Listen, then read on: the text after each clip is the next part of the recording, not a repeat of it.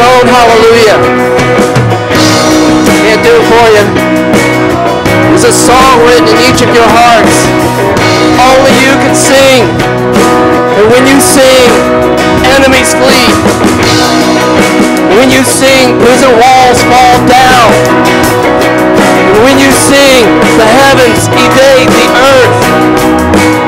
Just begin to lift up your own hallelujah. Raise it like a banner. Raise it like a flag. Let it rise in the middle of a storm. Let it rise.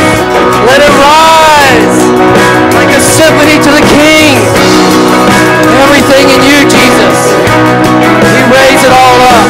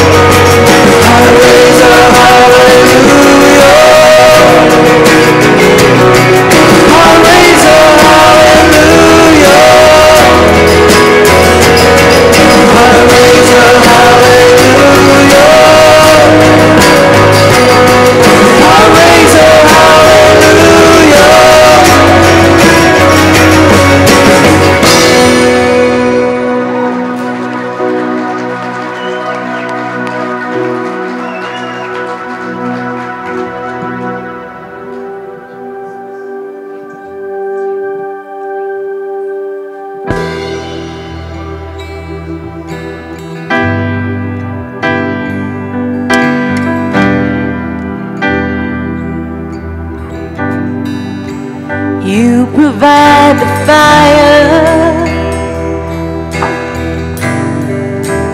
and I'll provide the sacrifice.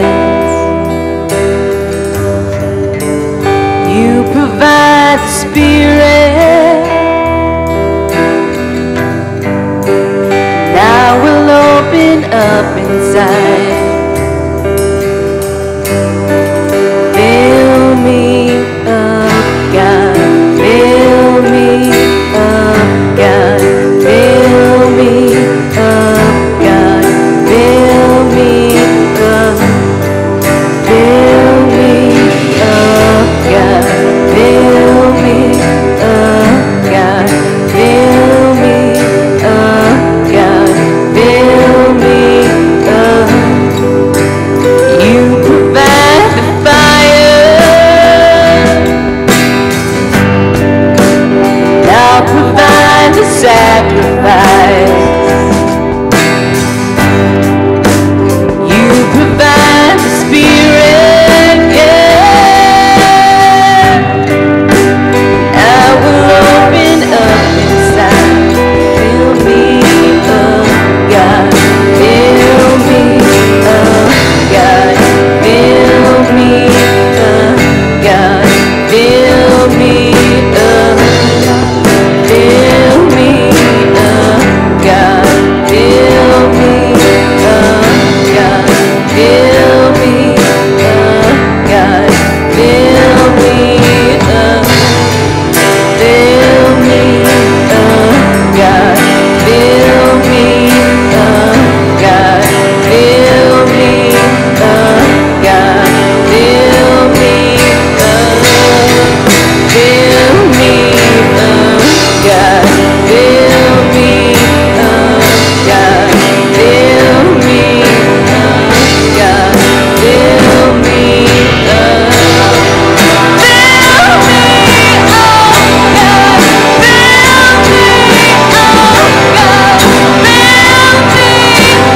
me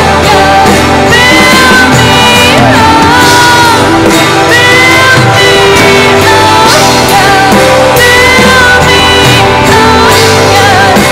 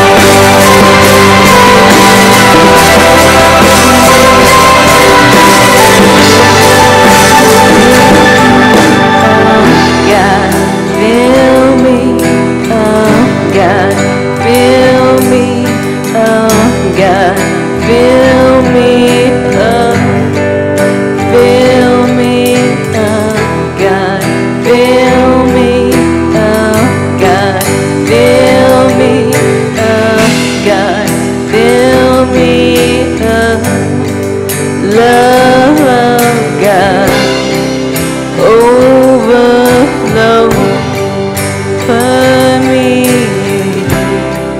oh my soul, love of God, overflow for me,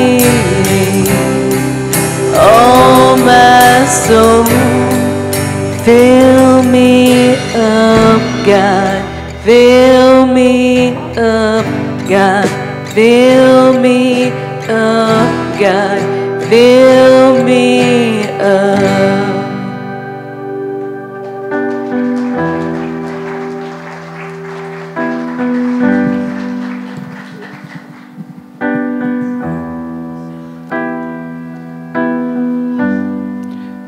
Good morning, RVC. We're going to celebrate communion this morning. And communion is one of the sacraments that we celebrate here at RVC, along with baptism. And sacrament is just something that God instructs us to do, to reveal to those around us the change that's happened in our hearts. And honestly, I think to remind ourselves of the change that's happened. Before I get started, I'm going to ask y'all to take your communion elements. If you haven't been through this with us before, there's a secret. There's a little film on the top of the tab that actually opens up to give you access to the wafer at the top. And then the tab itself pulls up for the juice. But I want to talk a little bit about communion before we get started. If you go ahead and bring the verse up. I want to read through that passage and then talk about it just for a minute. Matthew 26 through 28. This is at the Last Supper, the night that Jesus was arrested. And the next day he would be crucified. It says, while they were eating, Jesus took bread. And when he had given thanks, he broke it and gave it to his disciples, saying, take and eat, this is my body. Then he took a cup, and when he had given thanks, he gave it to them, saying, drink from it, all of you. This is my blood of the covenant, which is poured out for many for the forgiveness of sins. Now this was happening at the Passover. And Passover was a celebration that the Jews observed every year, remembering the time they were in Egypt. And at the Passover in Egypt, it was while the plagues were going on, when Pharaoh wouldn't let God's people out of their bondage. And the 10th and final plague was the angel of death, which God said was going to sweep through Egypt. And the way the Jews protected themselves was by sacrificing a lamb and using the blood of the lamb to mark their homes. And it said the angel of death would pass over and not touch those. And so every year, and it had been almost 1,500 years by the time we have Jesus in the upper room. Every year, the Jews celebrated the Passover, remembering how God had freed them from bondage. And there was a ritual. It was the same dinner called the Seder. Every year, it was the same dishes. It was the same things said. It was the same ritualistic observance of this. And so when Jesus, in the middle of this, changes a script, it would have been pretty shocking to his disciples. Wait, that's not what you're supposed to say.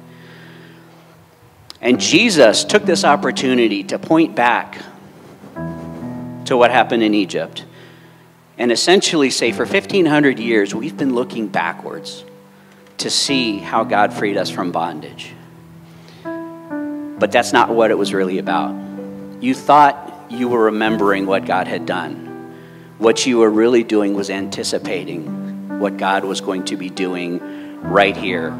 The Passover lamb was not what happened in Egypt. The Passover lamb was Jesus, who didn't free Israel from bondage, but came to free the world from bondage. As John the Baptist said, this is the Lamb of God who takes away the sin of the world. And that was the invitation that Jesus was giving to his disciples that night in the upper room. And that is the invitation that God gives to us. So when we celebrate communion, we're not just taking bread and juice. We are honoring and remembering the fact that Jesus is the Passover lamb. And what happened in Egypt was really an indication of what God was planning to do through Jesus. And so I would ask you, as we take these elements, keep that in mind. Keep the invitation of God in mind, that the change has happened in us because of the blood of Jesus.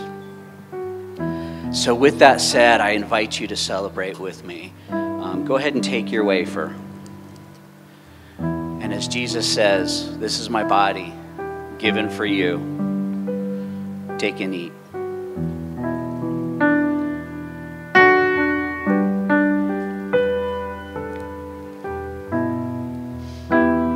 And then he took the cup, and when he had given thanks, he gave it to them, saying, drink from it, all of you.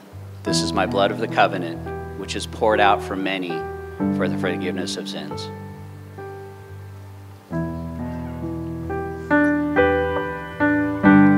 So I would just invite you, as you go from this place, as you live your life this week, keep in mind who Jesus has been to us, who Jesus invites us to become, and carry this with you throughout the week. And if I can ask you to pass your leftovers to the aisle so they can be collected. Thank you.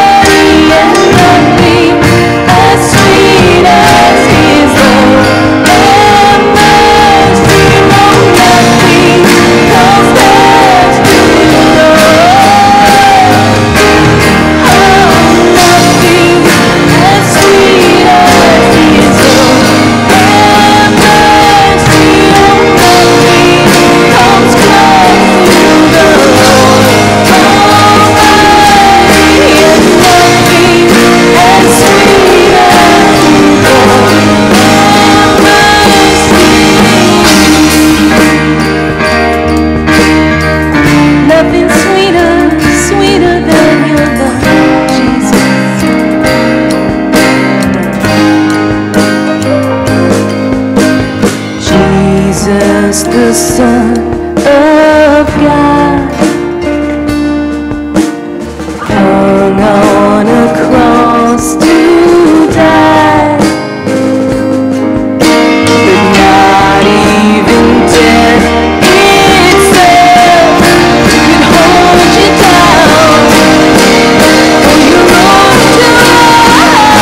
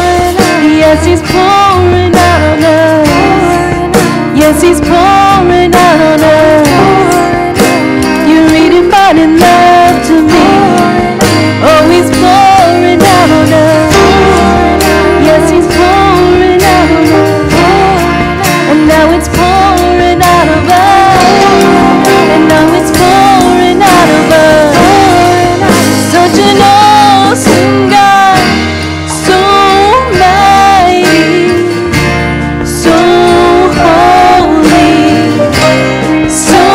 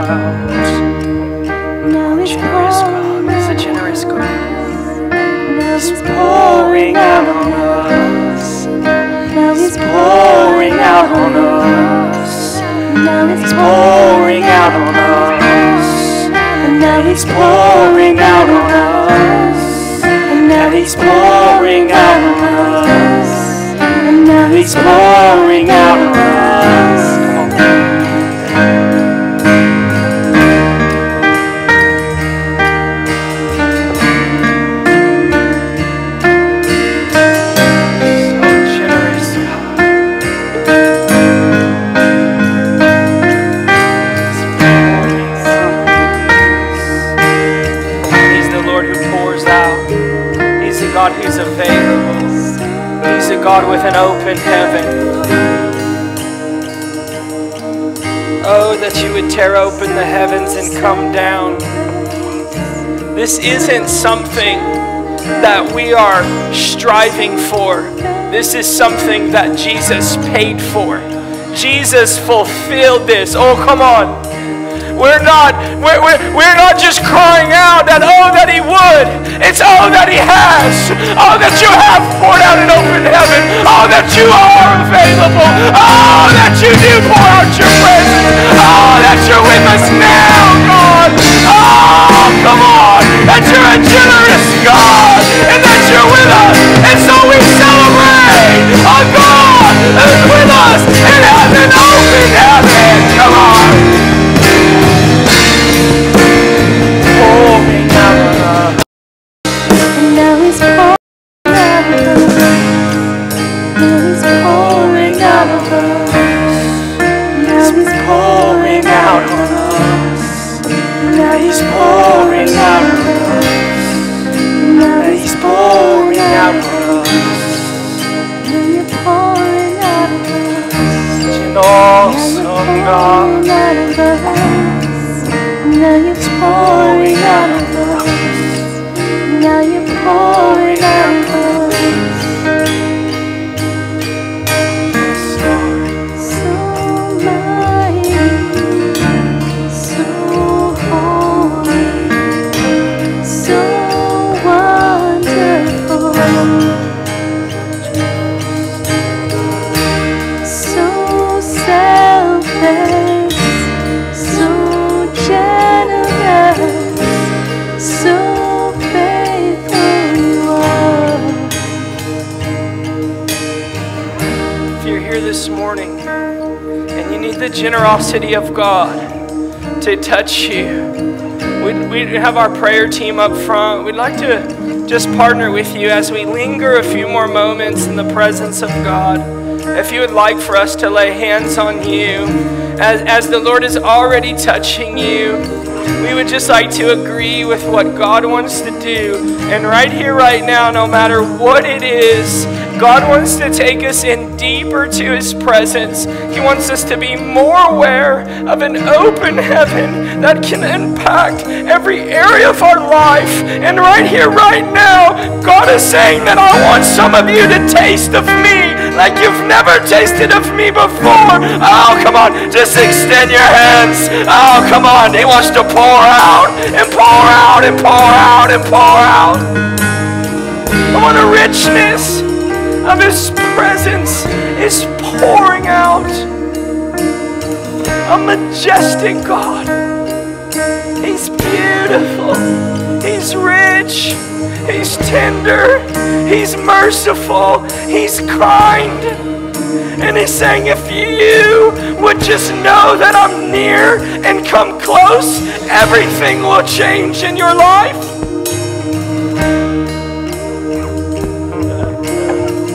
Everything will change.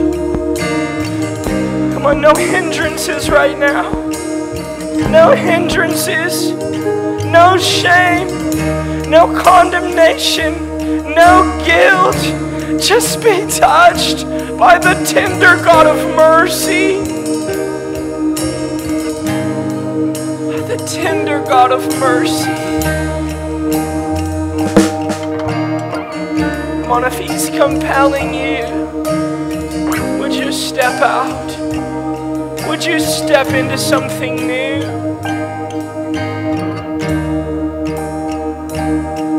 Would you come to know me greater on this day?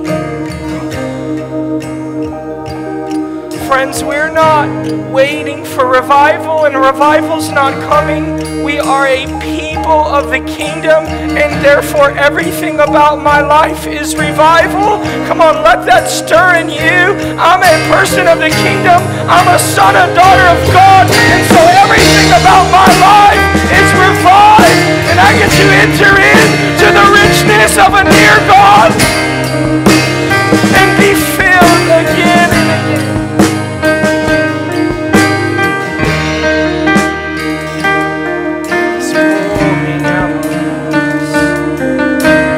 He's pouring out of us.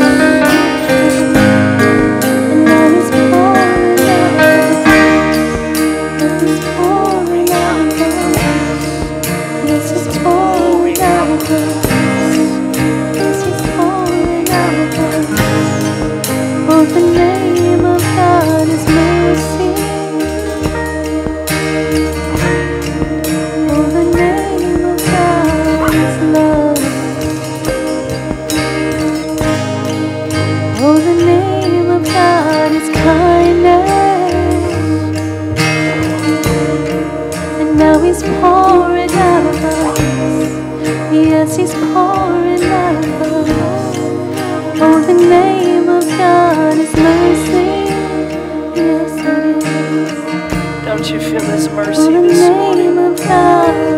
I hear the wooing nature of God saying, don't you feel my mercy? Don't you know that I'm with you? Don't you know that I'm for you?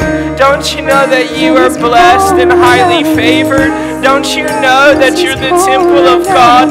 Don't you know you're the vessel for the Holy Spirit? Don't you know you're my dwelling place? Don't you know I have deep love and compassion for you? Don't you know I know exactly what you're going through? Don't you know that I know you? Don't you know that I know you and that I want you and that I've called you and that you're mine? Don't you know that your citizenship is in my house? It's in my kingdom. It's with me. Don't you know? Don't you know? Don't you know the richness of my glory is all around you and all in you? Don't you know that you can break off every chain? Don't you know you're free in me? Because whom the Son sets free is free indeed. Don't you know that you're free in me? Don't you know you don't have to search anymore? Don't you know you're home? Don't you know you're home? Don't you know?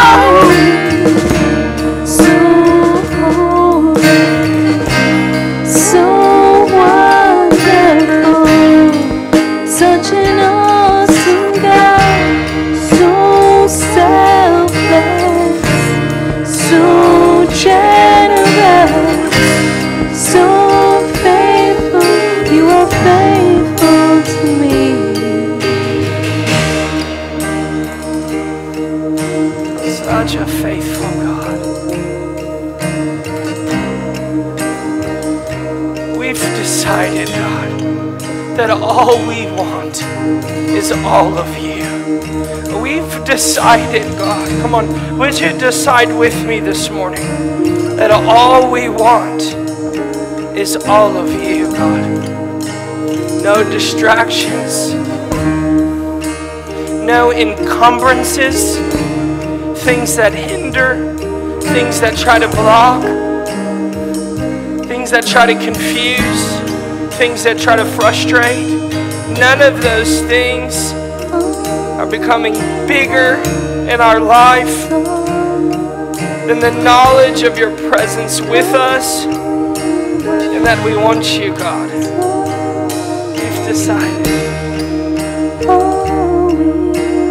We've decided all our fountains, all our drinking places, all our places where we become filled and satisfied, where all our desires are met, all of our fountains, they are in you, God, because you are a God who never fails and never lets up.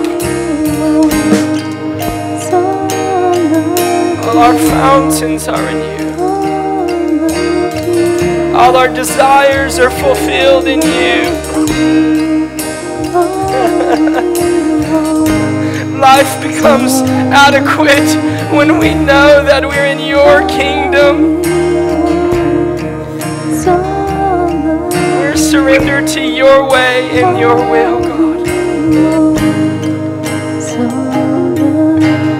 Yes, Lord. I just sense some of us might just have a yes in our heart for God today. That whatever it is for you, you feel His nearness and you're saying, yes. Yes, I'm going to move past anything that has tried to hold me back. I'm going to move past anything that I've partnered or aligned with. And I'm going to just say yes to you, God. Oh, come on, would you, if you have a yes in your heart, would you release a yes this morning? Would you release a yes? A yes, whatever you want. Yes, all the good stuff you have, God. Yes, all of your presence. Yes, your all-consuming fire. Yes, the waters that flow like rivers. Yes, God, yes, yes, yes.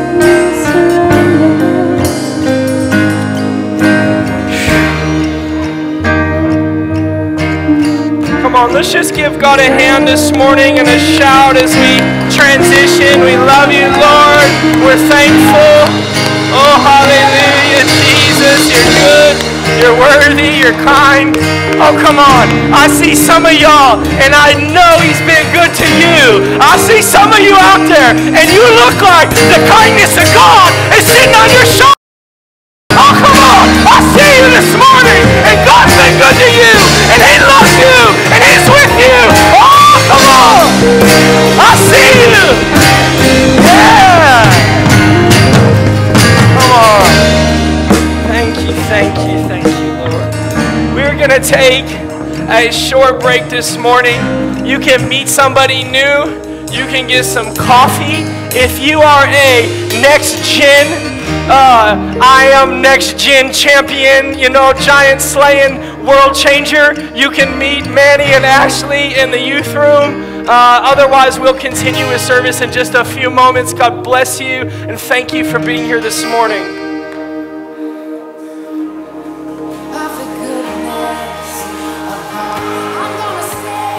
How you doing?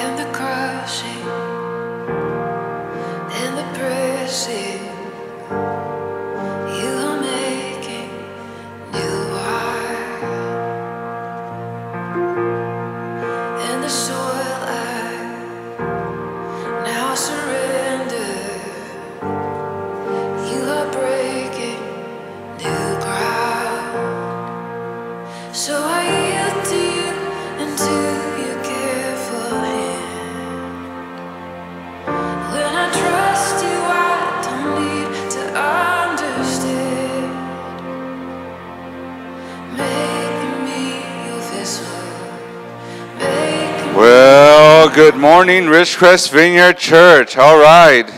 Welcome, everyone. I want to just welcome you this morning to our gathering, our celebration. So glad you're here this morning. And if this is your first time with us, we'd like to connect with you. Or if you have a prayer request, it should be a connection card in the seat back pocket in front of you or near you. And you can get this back to us during the offering time, or you can get it back to us at guest services out in the front in the lobby after service. So we'd love to connect with you or come alongside and pray with you. I love that you can have over yourself just praying or a whole community just lifting up that request, a petition before the Lord in prayer. All right. Some of us were able to go to Bethel this weekend and this week, and I got to celebrate my 18-year anniversary with my wife. Yeah, that's pretty awesome. Yeah, beautiful. We had to celebrate with friends, and we also got to celebrate my birthday, which was on Friday. Yeah, forever 21, but I feel like 60. Right? I was like, and I got a word, Pastor Validia. When I was at the conference, I got a word. Psalms 30, verse 5 says, "Weeping may endure for the night, but coffee comes in the morning." How many know that? That's the new NJV. I don't know if you have the NJV. It's the new Jerry version. You have that one? Oh. I know. These coffee jokes, they're getting out of hand. I just tell you, I don't know. Thank you to my fan club. I do have a fan club. I get coffee jokes in my inbox and my texts. You know, you can text coffee at rvclife.org or email coffee at rvclife.org, and I'll get your coffee joke. Thank you. We're gonna do some throwbacks here, in the coming weeks. Just to let you know. Hopefully this morning you got a bulletin, and in your bulletin there's some information I'd like to share with you about what's going on here at the Ridgecrest Vineyard Church. I want to first highlight for you that, Mondays we have our community game night happening here at 6 o'clock. And at the same time, the youth, Next Gen youth also meet. There's like over 20, almost 30 youth there this Monday. It's an awesome thing. So if you have youth, like high school, junior high, bring them to our youth activity, and you can also hang out. We have pizza and games, some really interesting games that we're playing. I don't know, Scott, those are kind of interesting. They just let you know that our Bible study is on break right now that we're doing on Mondays, so you can just jump in straight into the game night and bring your kids, bring your family. It's a great time to gather. Also, I want to let you know, School of Kingdom Ministry, right? They're meeting up on Tuesdays. Great ministry. If you want to learn how to move in and be activated in the kingdom of God, come to School of Kingdom Ministry Tuesdays at 6:30 p.m. And then we have our midweek message on Wednesdays, here for a midweek recharge. If you need a recharge, that's where we do that. And the women are continuing their Bible study on Thursday nights. What an amazing study, Elijah. It's just prophetic, profound. I mean, I've been hearing a lot of good testimonies about what's going on there. Also, want to invite you to our Brave Ministry that's happening up on this Friday at 6:30 p.m. All right, yeah. You want Healing Hearts and Mending Souls? You want to check that out? Miss D, she's the one that leads it for us. Awesome ministry, healing for your soul. All right, and I want to highlight for you our Share a Meal activity this Saturday. A lot of things going on this Saturday. We just bundled this up. We're like, how do we do it? We just bundle it up. So we're going to be at Leroy Jackson Park. We have the way we're going to celebrate our 3-year anniversary as a church and our 2-year, bless you, refuge. We're gonna do a 3-on-3 basketball tournament. That's what we're gonna celebrate. I was like, well, I have cake there too and food, but the highlight is 3-on-3 tournament. So just come prepared for that. It'll be there at the Leroy Jackson Park. It's gonna be a lot of fun for the whole family. We'll have a bounce house. We're gonna have a dunk tank. No, not dunk tank. That dunk tank was cool though. That last time. Amen. All right. So I wanted to share with you our vision here at the Ridgecrest Vineyard Church. If you didn't know, now you know that we are as a church, we seek, sow, and serve. Can I get that slide up there, James? We seek, sow, and serve. And here at the Ridgecrest Vineyard Church, we exist to expand the kingdom of God.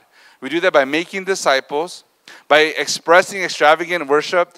I love that, that we get to worship, and we just worship until we're just like, got no more to give, right? And then we go a little more. All right. And then the last thing, we want to highlight here is that we are also expanding the kingdom of God by eradicating addiction in our communities. And we do that by building champions.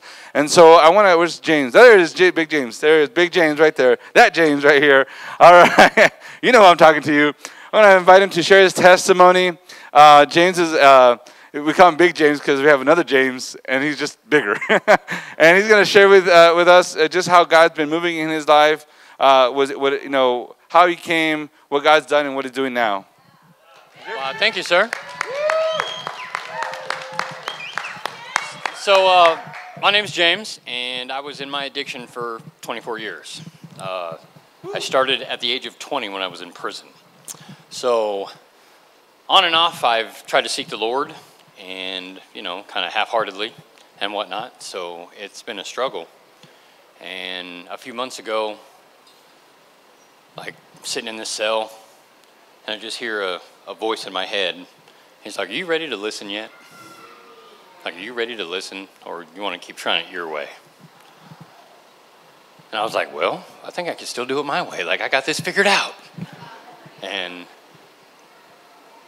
coming up with different excuses to keep doing the same routine over and over always led to the same stuff.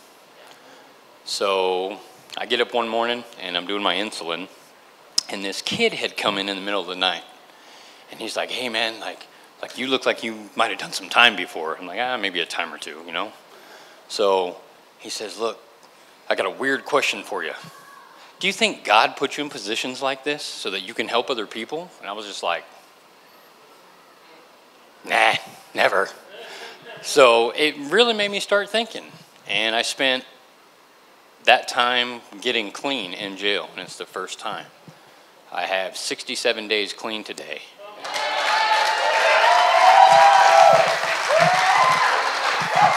Thank you. It's the longest I've had clean in 16 years. I was clean for about a year and a half, and that was on sheer willpower. No mistake that back then, looking back, it was God. It wasn't me doing it. So I turned to that same kind of thing again. And like I was trying to come up with things last night. I was going through a situation, and my ex asked me, she goes, well, what are you going to say? I said, I don't know, probably something about God, I think. So, and she just kind of laughed. She goes, well, isn't that what a testimony is? I said, well, yeah. So I started thinking about that, and I read in the bulletin today that Dakota's notes right here, and it says James 1:17, and that's exactly like what I was thinking already anyways, because every good gift comes from above. And I mean, I've heard jokes talk about, people say something about, oh, you know what you get when you play a country song backwards? You get your truck back, you get your house back, you get your wife back, you get your kids, your dog, you get everything back. But it's a condition. It's a condition on when you surrender it to Him and to Him only. And I know that I can't do it alone. And I know that He walks with me when I do it every day. And it's only by example that helps you do it. And those two people right there, my mom and my dad.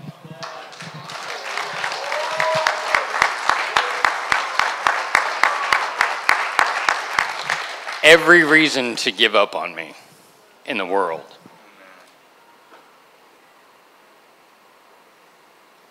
You guys are amazing. And I thank God every day for you too.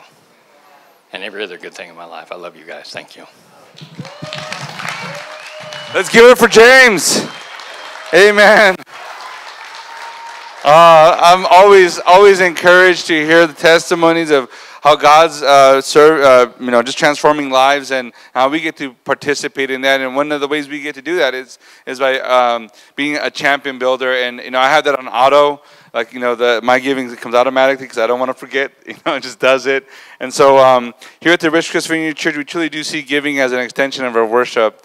And I put a little QR code there. Like, oh, make it easier. Yeah, the QR code helps out. I'm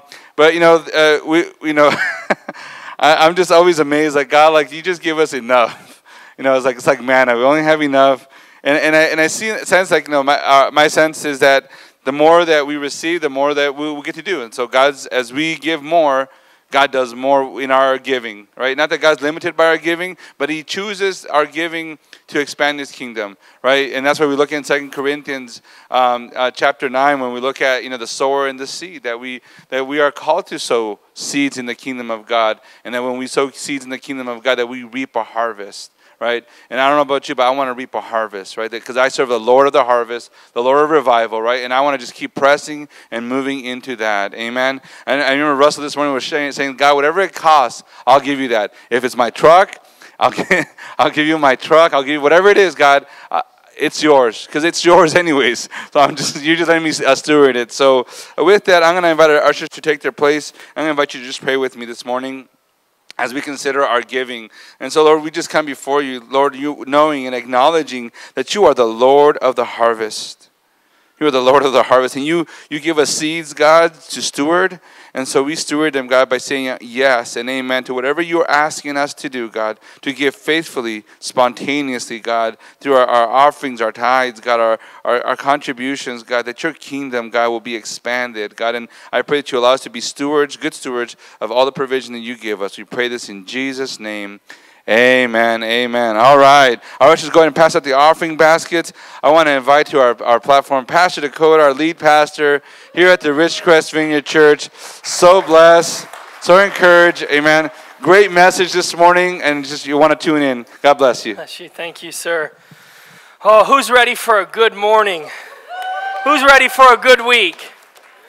About 3 or 4 of us. I said, who's ready for a good week? Come on. There we go. Get you guys alive here this morning. Man, I am excited. I am so incredibly filled up with God's goodness. I loved worship this morning. It's amazing to be together and to get to worship our God together. And the fact that when we gather and when we worship, His presence is exponentially encountered. We serve the God of encounter. Today might be a little wild, so you'll have to bear with me. We serve the God of encounter. I said in worship this morning that we're not waiting for revival and revival's not coming, but that we are in revival because 2,000 years ago when Jesus died on the cross and paid for sin and said, I'm sending back the Comforter, revival came on the earth and it has never stopped. Revival it's not just, all of a sudden God decided He was in a good mood for a week or a day or a couple hours or a couple of weeks. God decided He was in a good mood about humanity when He gave His Son Jesus for us, and then He made a decision that I'm going to now make my dwelling place into hearts of humanity. God made a decision then. And so sometimes we feel like we're waiting on revival or that revival might come. But I'm here to tell you this morning, 10 years ago, when God grabbed me and He shook me and He woke me up and He said, Dakota, I'm God, live for me. Revival has never stopped in my life. Oh, okay, I got to preach louder then so we can wake up. Revival has never stopped in my life. Revival is the indwelling Spirit living with us and then manifesting His glory when we gather and worship.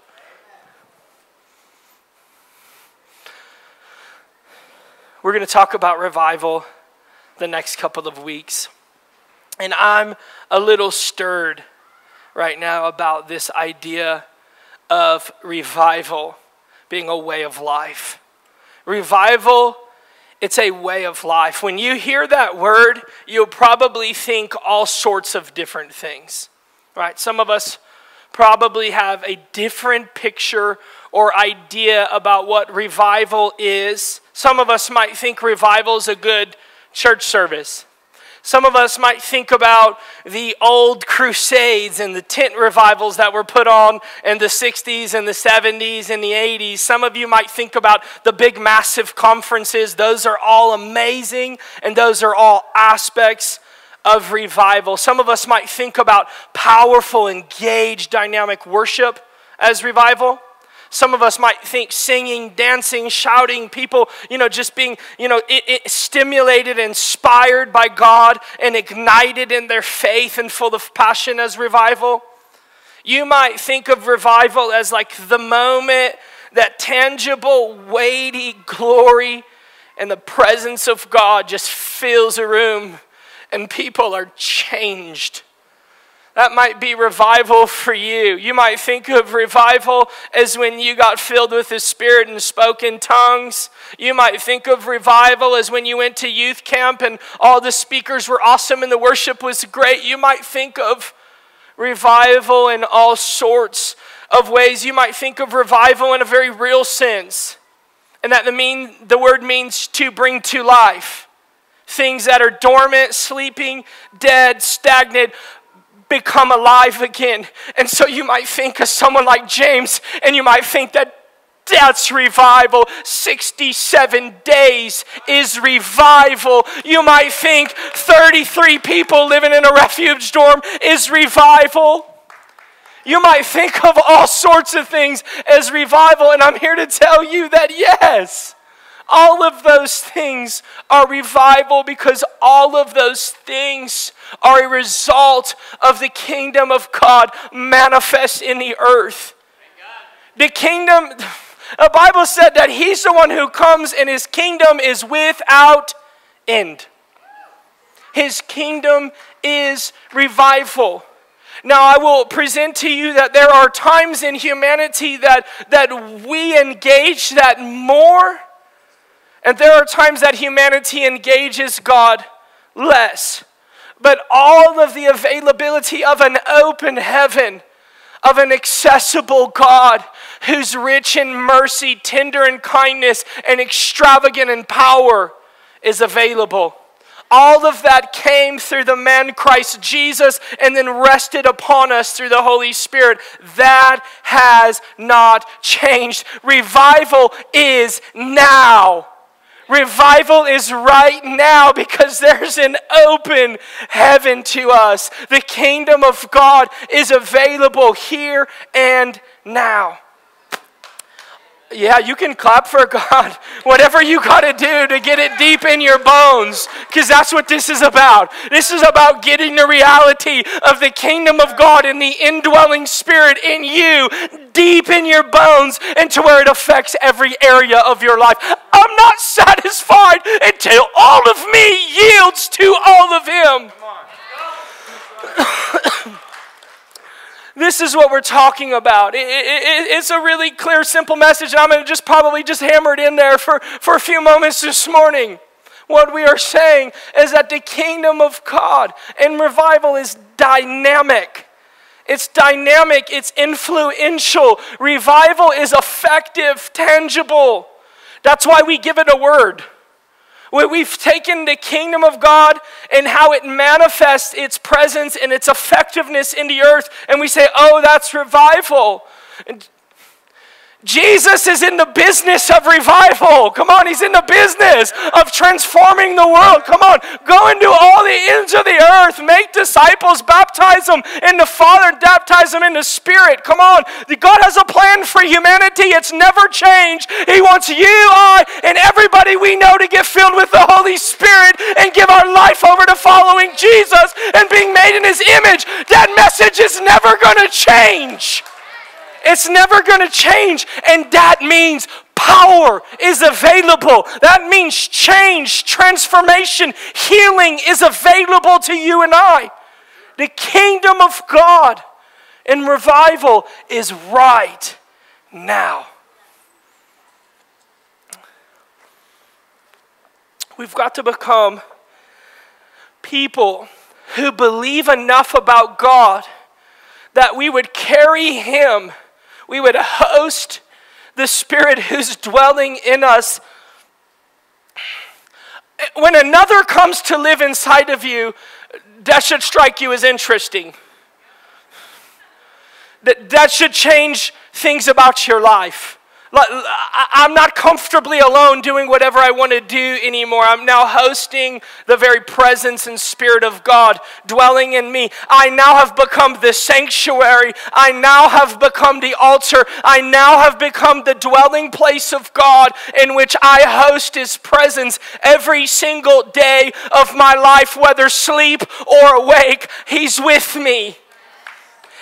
And so here we are, God's children, filled with His presence and Spirit. And what we should do is take that now then into the earth and have a collision with darkness in which change occurs, and we call it revival.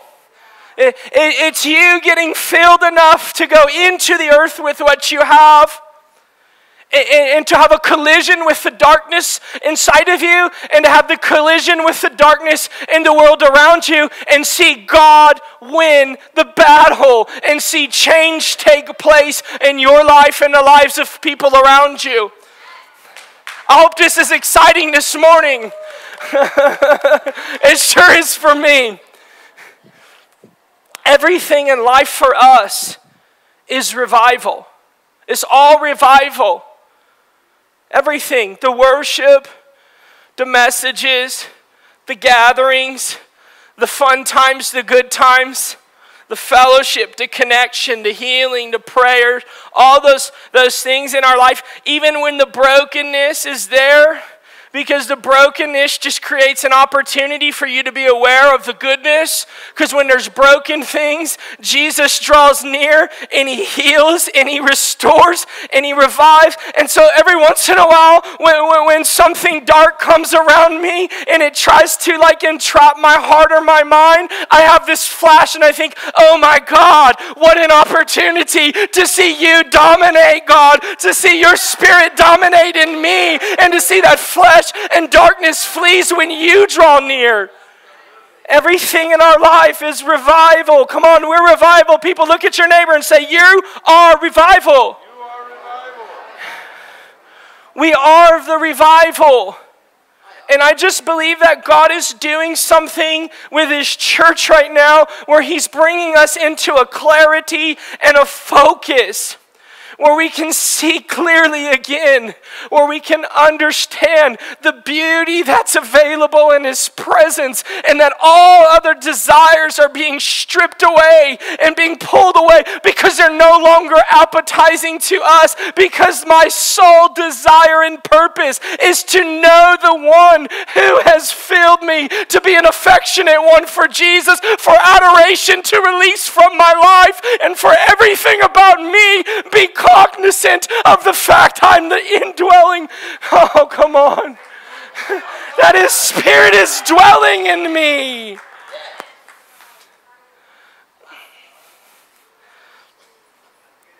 It's all we need to know to live a victorious life in God. We try to find all these other things, but at the end of the day, it's the nearness of God. It's His presence that changes us and causes us to triumph in this life. I'm trying to go somewhere with this, I promise. I want to shape for a moment. I want to use a few formation scriptures to help us understand. Maybe you're like, whoa, this is a lot coming at me, and I get that. I'm a bit much at times. Right, Scott? Just forgive me. I'm all, juiced up. I've got the Holy Ghost and coffee. So it's like, whoa, man on fire. and so I want to just take a moment to look at a few formation scriptures to articulate and to really illuminate like where the scripture is highlighting for us this lifestyle of revival. That revival is a way of life. That the kingdom of God is a way of life, and it has suddenly come upon us that we would take up residency within that world. And there is so many places in Scripture where Jesus articulates this for us, where the Holy Spirit, through the penmanship of authors in the New Testament letters, has illuminated for us what I'm talking about. I'm talking about two worlds you can live in. Everybody say two worlds. But two worlds you can live in as a human being. Matthew 6:9-10 says this: pray then like this. You know this one. Our Father in heaven, hallowed be your name. Your kingdom come, your will be done on earth. Let's try that again. On earth as it is in heaven. On earth as it is in heaven. Two worlds colliding. Heaven invading earth. Us being a people who get to move in this reality that God can do what He wants to do from heaven on earth, from heaven in earth, that God can manifest the delicacies and all of the rich things of His kingdom and His glory on earth. But we're predisposed to some Christianity in our life that has us mechanically only waiting for heaven in the afterlife. Now, I know none of y'all have ever been locked into that type of thinking in this room, but imagine for a moment, right, some place in our life where we have this real, like, deeply embedded construct that heaven is coming after, and we don't see Matthew 6:9-10 that says your kingdom, it comes right here, right now, and what your will is done on earth.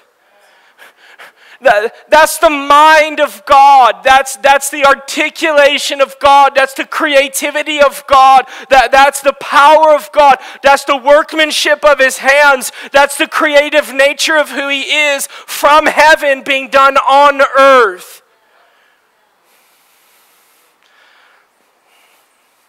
I tend to think that's going to make the world a little more colorful It's going to make the world have some elements to it. When heaven is there, it feels a little lighter. It feels a little bit easier. There's peace in the midst of our being.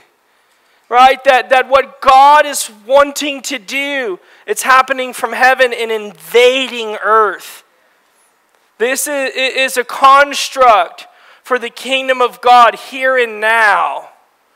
The kingdom of God here and now. And it's the idea that it affects things in the earth.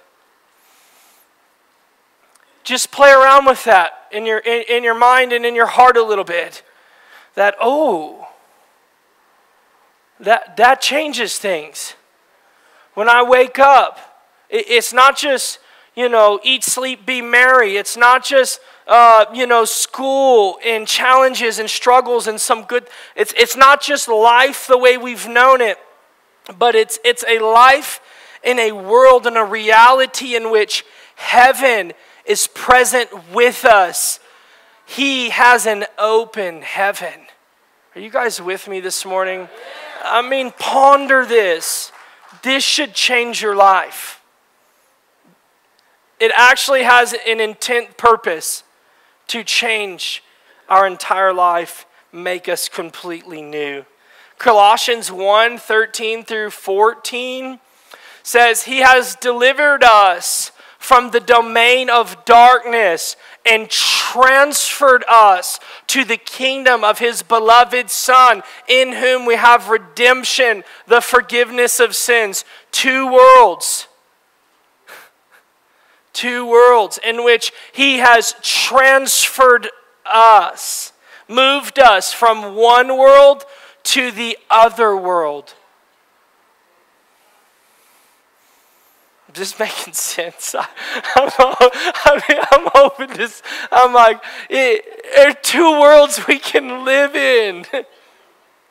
Revival's not actually that hard. Revival's God's plan. Revival's exactly what God wants to do. Revival is the work of His being. Two worlds. We're transferred from the dark world into the world of His beloved Son. And everything about us begins to transform in that place. The way we think, the way we feel, the way we experience and engage people. All right, Matthew 5:1 says, Therefore, whoever relaxes one of the least of these commandments and teaches others to do the same will be called least in the kingdom of heaven. But whoever does them and teaches them will be called great in the kingdom of heaven. There's a tendency when we start getting real, intense about God's kingdom and Holy Spirit living in us. There's a tendency, and sometimes things can get mixed in there that will, we don't need to talk about good instruction. We don't need to talk about wisdom. We don't need to talk about holiness. We don't need to talk about righteousness. We don't need to mention sin. We don't need to mention that. But right here, Matthew 5:1 brings in another dynamic and layer of the kingdom in which it is important to teach godly instruction, in which it is important to understand wisdom from a human mindset, from a mindset of sin and righteousness, that there's still an elemental influence from God saying, no, I want you to follow my instruction. I want you to see the letter and let it transform you. And so the letter in the kingdom of God begins to influence and change us. We're in the kingdom of darkness. It's about works. And it's about just trying to look pretty and trying to hold it together, where over here it begins to just get nailed into your heart and manifest transformation. And Jesus begins to rule over everything inside of you. But wisdom is still vital. Instruction is still healthy. Righteousness is still God's plan. All right, John 3:5. Jesus answered, Truly, I say to you, unless one is born of water and the Spirit, he cannot enter the kingdom of God. These aren't really long. I mean, these are kind of simple. The scriptures, I mean, they're clear. That you're going to enter into the kingdom. You're going to be filled with the Holy Spirit. And you're going to go from one world to the next world. Revival is about living in the world, the kingdom of God. That's right. Two births. Two births. You know what takes place between two births? A death. Okay. Okay. That we would both die with him and reign with him. That there's a death to the self-life. There's a death to self-life. And that we rise with him in newness of life. Are y'all with me? All right, I'm making sure. I don't want to go too far without you. Someone said, if you want to go fast, go alone. If you want to go far, go together. Let's go somewhere together.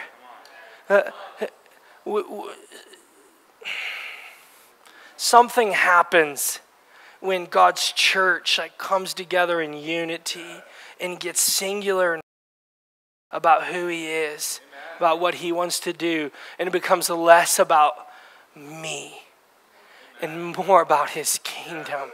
Okay. Matthew 6:19. I will give you everybody say keys. I'll give you the keys of the kingdom of heaven, and whatever you bind on earth shall be bound in heaven, and whatever you loose on earth shall be loosed in heaven. There is two worlds. I'm just saying, two worlds. We have access to God's world. Revival is about consistently living in God's world. The awareness of his kingdom and the virtues of his kingdom and the ozone, the atmosphere of his kingdom and his presence. This is revival. And we've been given keys. Keys. Say, I got the keys. Come on, better than that. I got the keys. Oh, come on. Some of y'all aren't getting it yet. I got the keys. I got the keys. Got my own set. This is not the one that says do not duplicate. This is the one that says multiply a lot. I have the keys to where what I release according to the authority of Jesus on earth moves up into heaven, and heaven responds to it and manifests it. Revival is about the fact we have keys to open up doors, to make things change and look different on earth. Got the keys.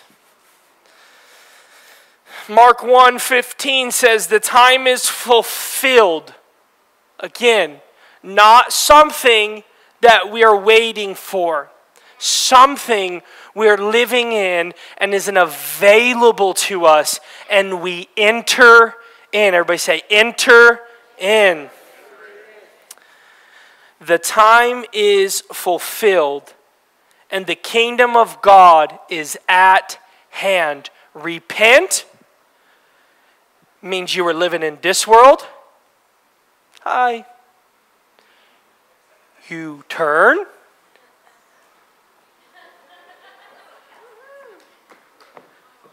And come live in this world. Repent and believe in the gospel. The fullness of the work of Jesus and the work of the cross and the coming kingdom that rested upon the earth.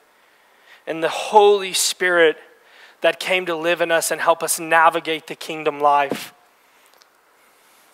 Okay. Luke 10:9, some of y'all like this right here. Come on, heal the sick. Come on, cast out the devils. Come on. And say to them, the kingdom of God has come near to you. The kingdom of God and revival looks like power, looks like God doing stuff on earth. Oh, okay.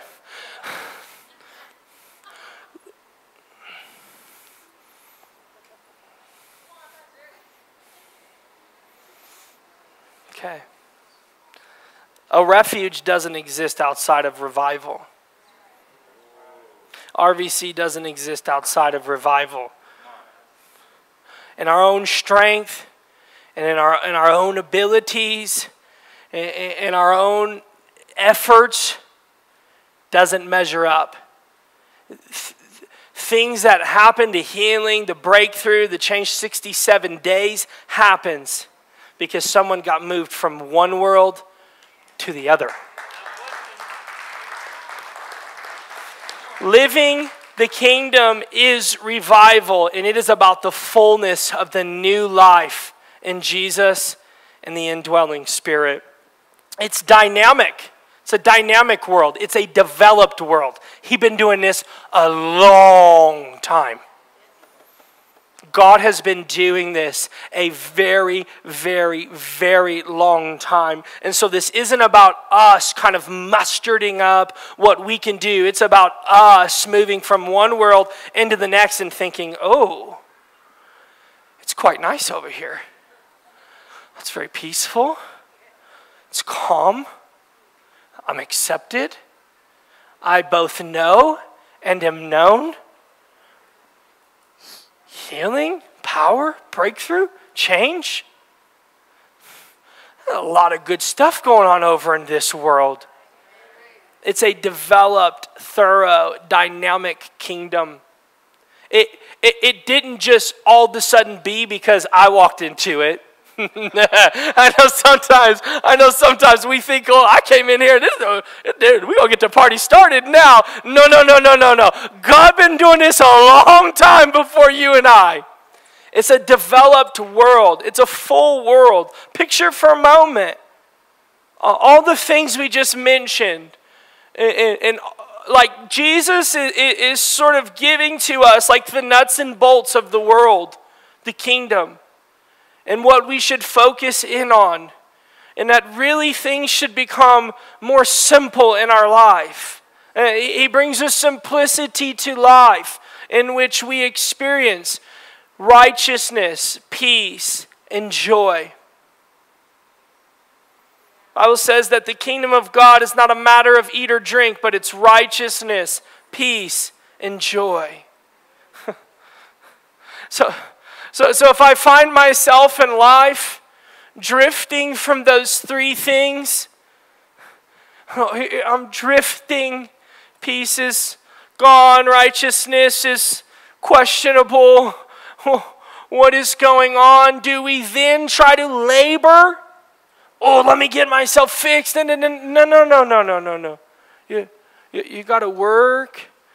Yes, move yourself back into his world.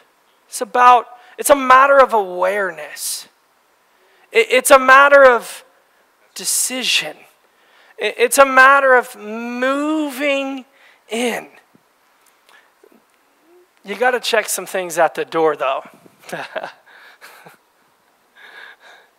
I think that sometimes is the hard part for us. We're over here, dealing with stuff, and we're going, but it's like we just don't know how to let stuff go.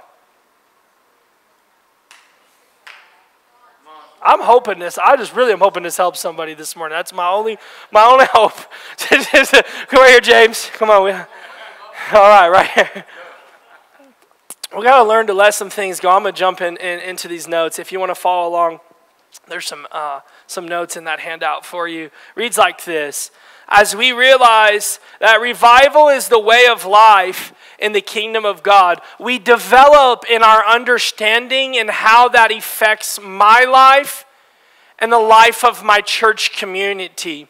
Some essentials that apply to living the kingdom of God corporately as the church and individually in my life are, first off, hunger.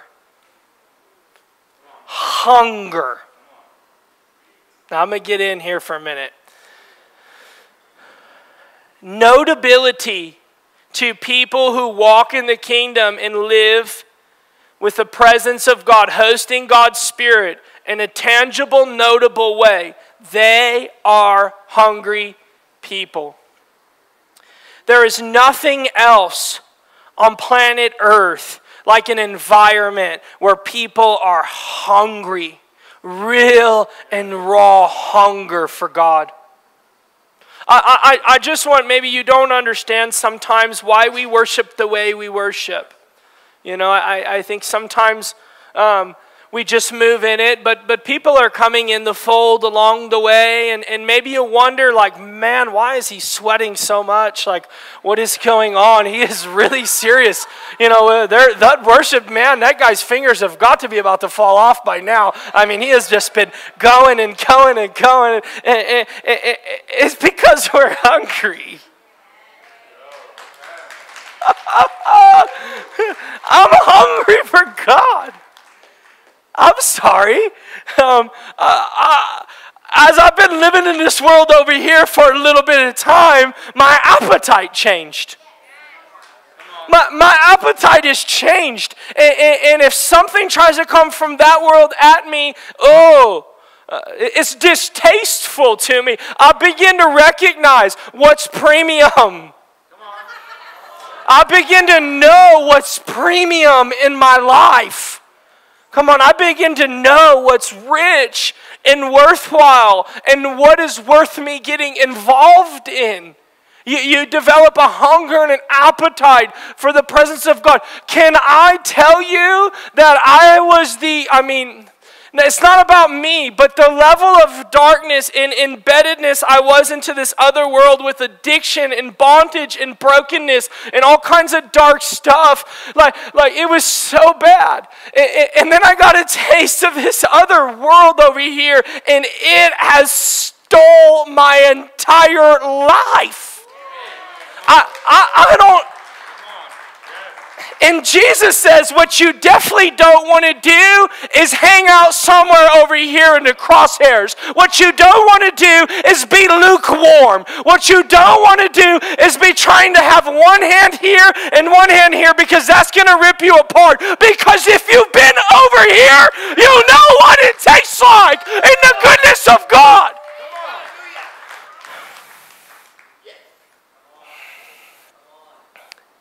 It just, things taste good over here. They feel good. The air's nicer. Come on, the birds are chirping. The grass is green. The trees are beautiful and fruitful. Oh, come on, there's a nearby stream that's just lifting a little bit of sound of water on it. This world is just better over here. It's better. It's better and sometimes subtle. Sometimes subtle, which kingdom you are planting yourself in. So we've got to be careful. We've got to know what it is that God is pulling us into. And we certainly do not want to sit in the crosshairs. But I'm telling you right now that hunger marks your life for more of God.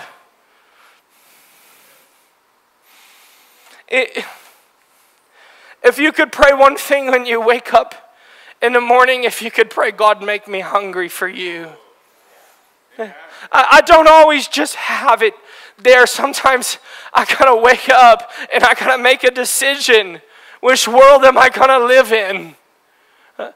God, would you make me hungry for you? You don't have the ability on your own all the time to give yourself an appetite for God, but His gracious, kind, merciful nature comes and deposits to you a fresh portion of hunger.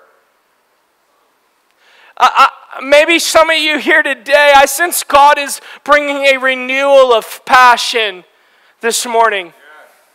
Come on, that it seems like the fire is just kind of, it's just burning out a little bit, and God's saying, I'm getting ready to put some kerosene on your fire today, and I'm going to fill you up afresh and anew with passion and zeal and strength and fire for the days ahead. Come on, that He's going to fill you with hunger again. with hunger again.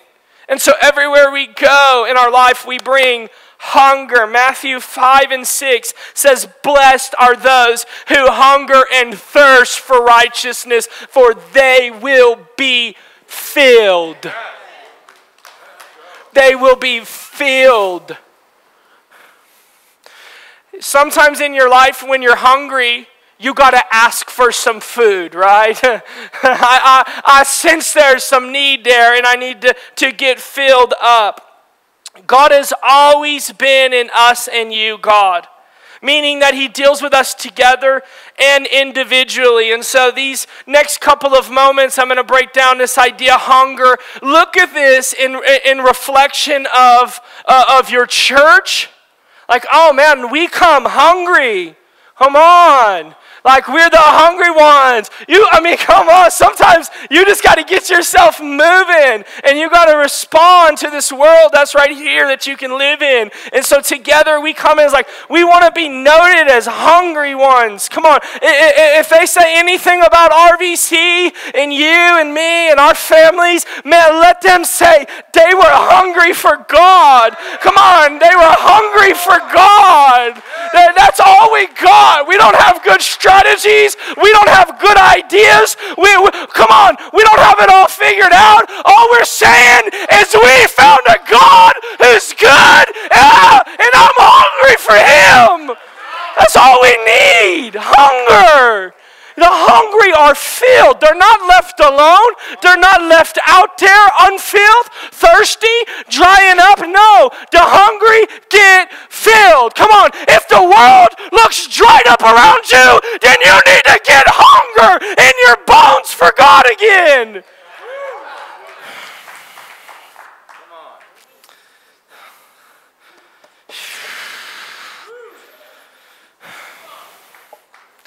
It becomes colorful where hungry people are. Hunger brings color.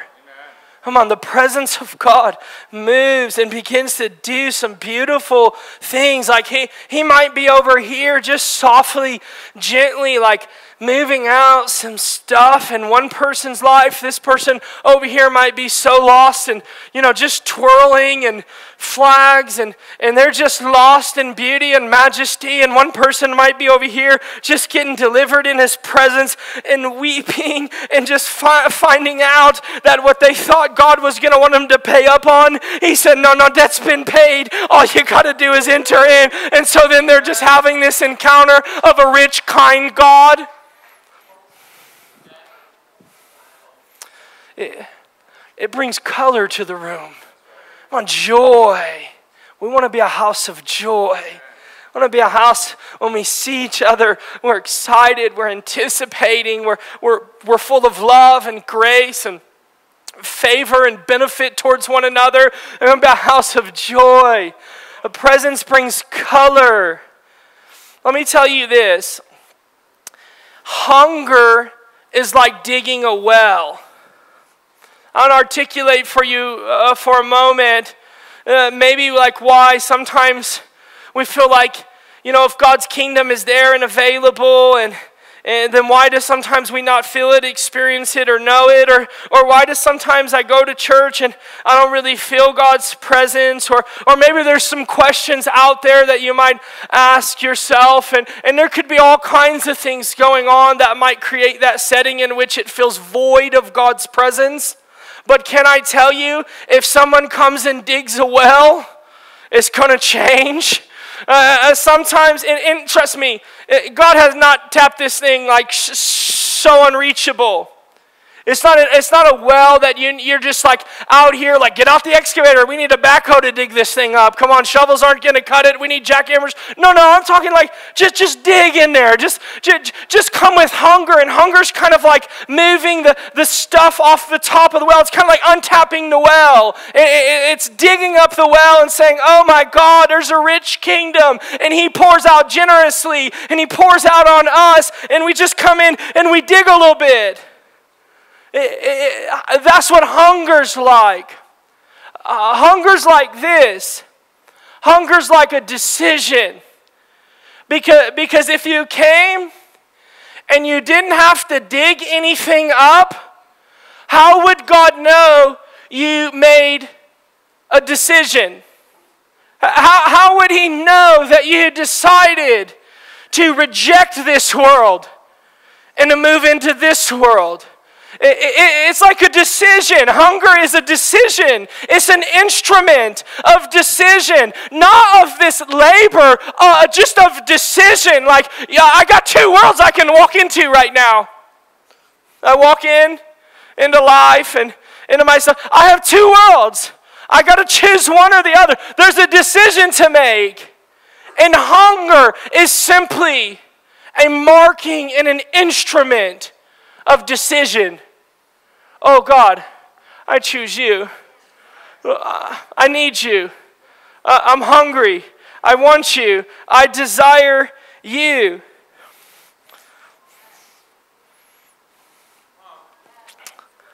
We bring ourselves hungry. We hold our cups out, knowing that he's the God who fills. It's not really, I mean, you might get loud and wild and crazy. It takes all that for me. It might not take all that for you.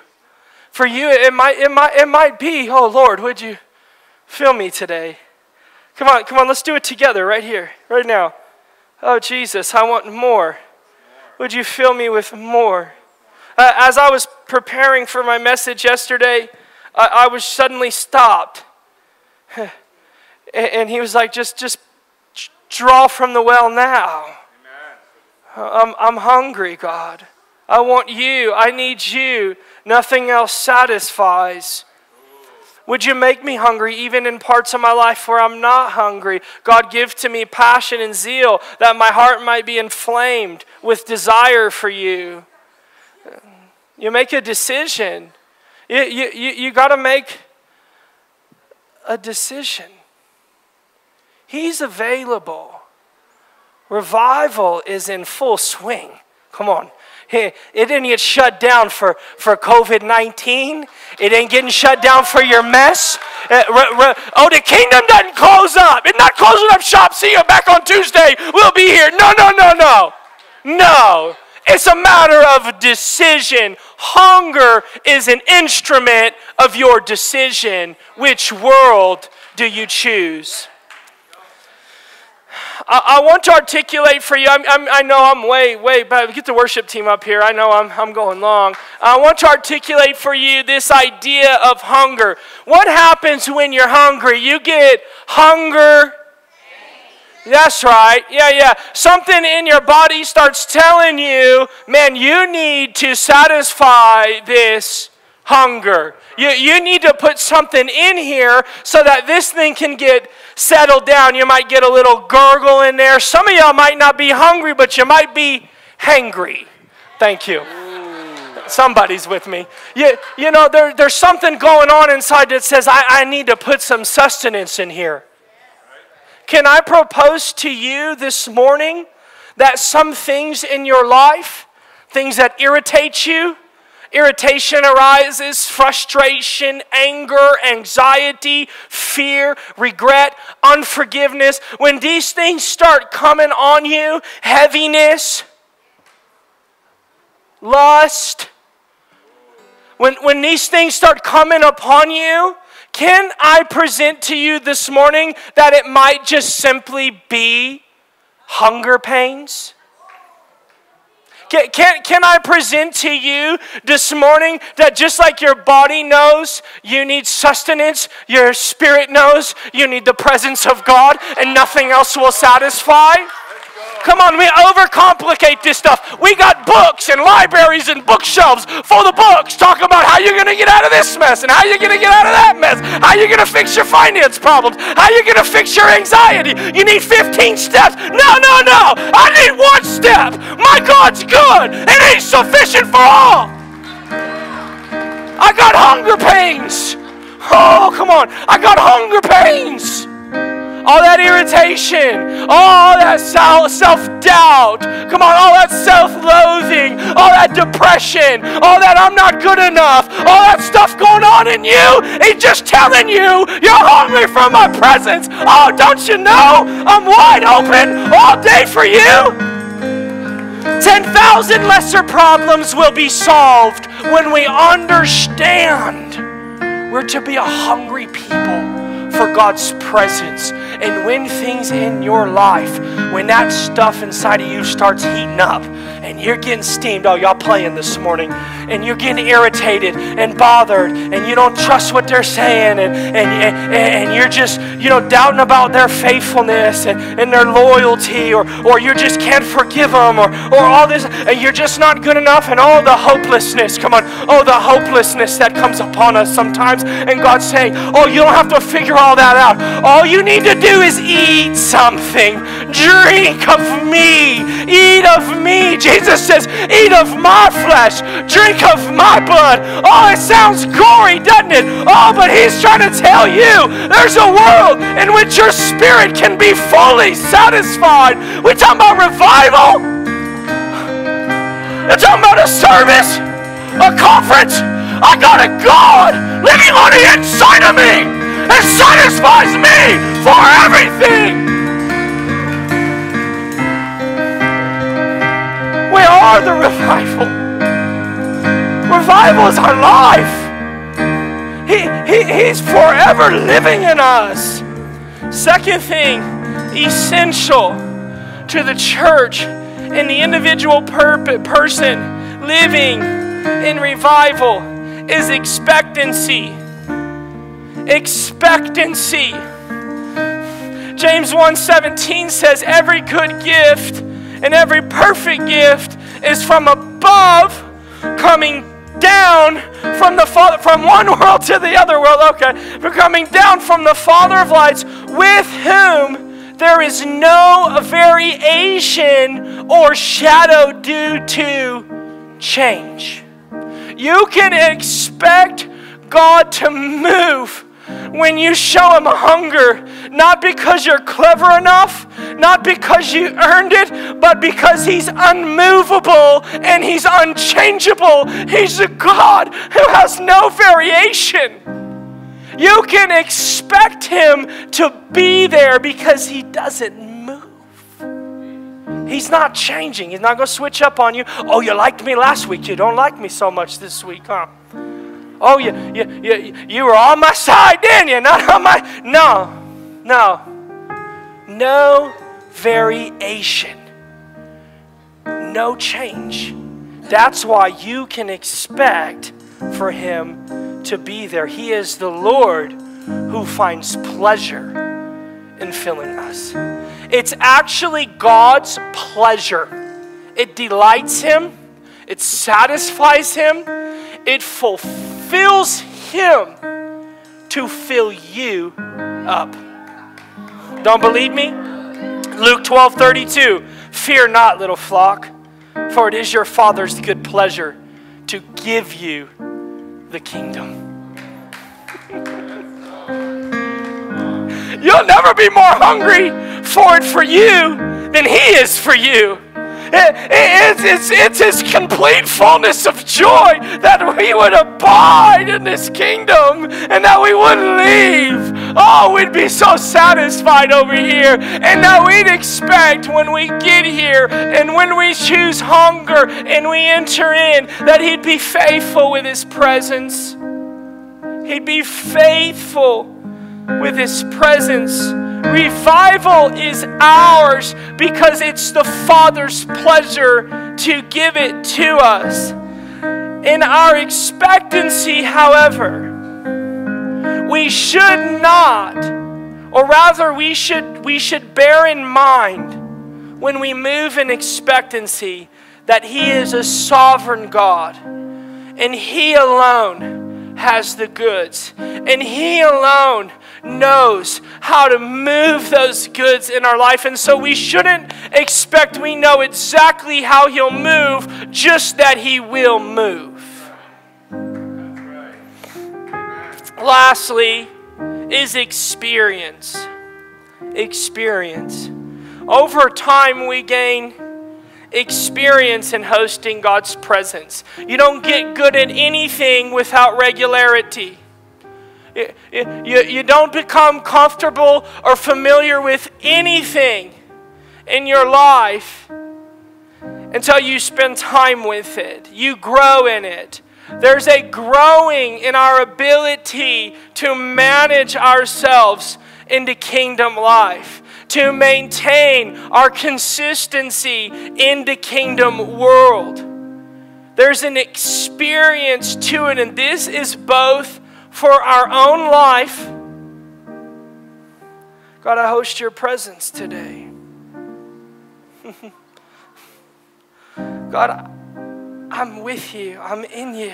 I live in your kingdom. May everything in my life today be reflective of that. Like we grow in it. We gain experience. Also, God not only blesses the person, he blesses places like his churches, his gathered, assembled, beloved body.